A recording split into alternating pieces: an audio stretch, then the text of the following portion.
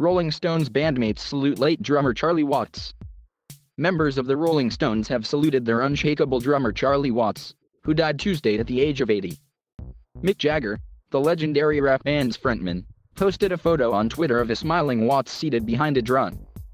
Lead guitarist Keith Richards shared a picture of a drum set with a hanging closed sign. Watts' publicist announced Tuesday afternoon that the musician had passed away peacefully in a London hospital earlier today, surrounded by his family. Guitarist Ronnie Wood posted a photo of himself and his late bandmate captioned, "I love you, my fellow Gemini. I will dearly miss you. You are the best." On the RollingStones.com website, only a black silhouetted portrait of Watts appeared. Having joined the Stones in 1963, the drummer ranked just behind Jagger and Richards as the group's longest-lasting and most essential member. Watts was present throughout the band's 30 studio albums, largely holding himself apart from the drug abuse, creative clashes and ego wars of rock and roll.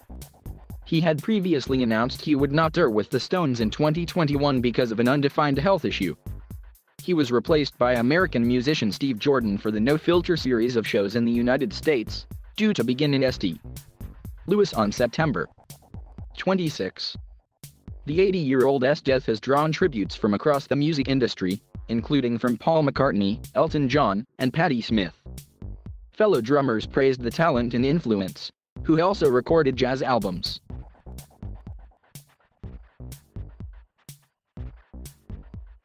Thank you for watching. Please subscribe.